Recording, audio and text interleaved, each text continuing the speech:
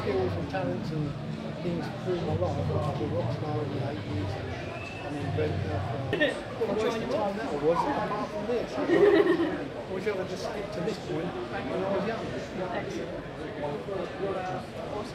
Thanks very much. So here we are with Brett and his amazing gold wing. Is it 1100 you say? Yeah, GL 1100. GL 1100. 1983. 1983. So what can you tell me about it, Brett? Well, the website explains it all. My throat's going. Well, I better catch you before you go. Yeah. So what can you tell me about this amazing creation, Brett? Well, it started out that I've always been into steampunk since a kid, really, when I watched Chitty Chitty Bang Bang and Mary Poppins and all that stuff. So I've always been into steampunk in the style. Creative style, isn't it? Yeah, and I've always wanted to do a steampunk custom bike. But I haven't got room for welders and things like that, so I haven't chopped it about or anything much. So I thought, well, I'll pick a gold wing because of the engine. It's kind of like turn of the century industrial revolution look. So that was a good starting point. I found this bike. And then eBay became my best friend during lockdown, which I bought all the different parts from eBay. So like the rest of us, you had a lot of time on your hands. And yeah. So it came out like this, and a bit of madness come out in it as well, because there's a lot of tongue-in-cheek stuff going on, comical stuff, which is to do with Sherlock Holmes and Watson, and that became the theme of the bike. So steampunk style, with theme of Sherlock Holmes and Watson. So a lot of brass. Yeah, there's all leather lined behind there. Oh wow. So all these little intricate bits here got leather lining behind them. Copper. This is a little water pipe that runs down on the exhaust and steams for steampunk. Leather belts on there as well. Yeah, and all the leather work you see, like these little pouches, was done by my friend David Will Halls, and he did all the pouches all the way down the bike, all the handcuffs, toilet roll. You've got a violin on the back. You need a toilet roll. Yeah, toilet roll. It's a conundrum paper as well, so you can work out all the conundrums. And then we got violin, because Sherlock Holmes used to play the violin. Got thumb cuffs and handcuffs. And then all over the bike there's little references like this 4 and this wolf's head. The wolf's head is the Hound of the Baskervilles. The 4 is for the story The Sign of the 4. These little bits here, both sides, they flash blue for the police lights. And then there's all sorts of different tools that are used for different things.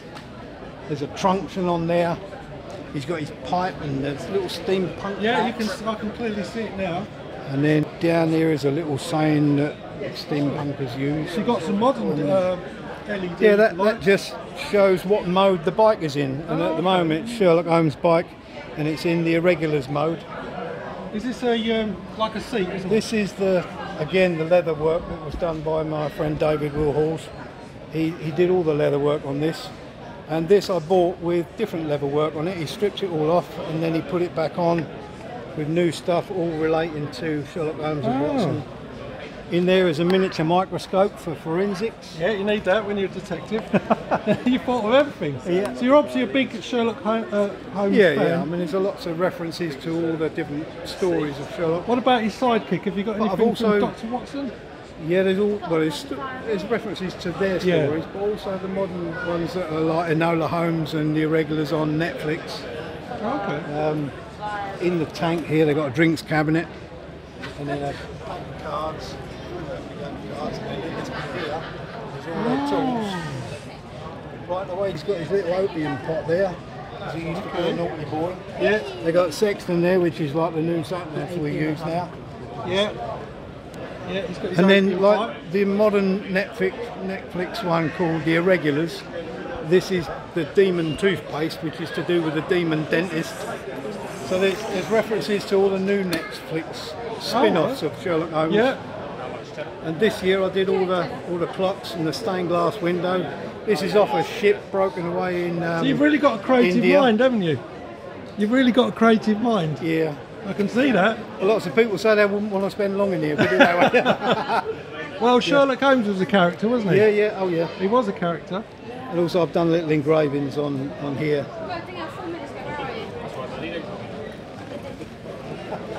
So can I ask you, Brett, how long has this taken you to actually create this amazing bike? I've had it 6 years.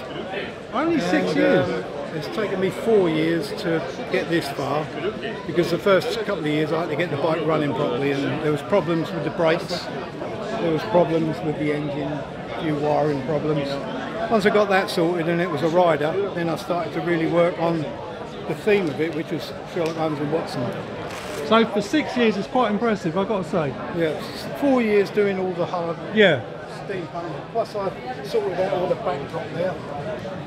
And I've written a piece of music, 14-minute piece of music to go along with showing it. It's not playing at the moment. Wow. But I'm also a songwriter, so... Oh, wow. Okay. All my passions and talents have all come out in this bike. I built a website, which you can see on see that. Yeah, okay. Yeah, I've done all sorts of stuff, really. Well, I'll put your card on there as well. Thank you very much. Cheers. Thank you.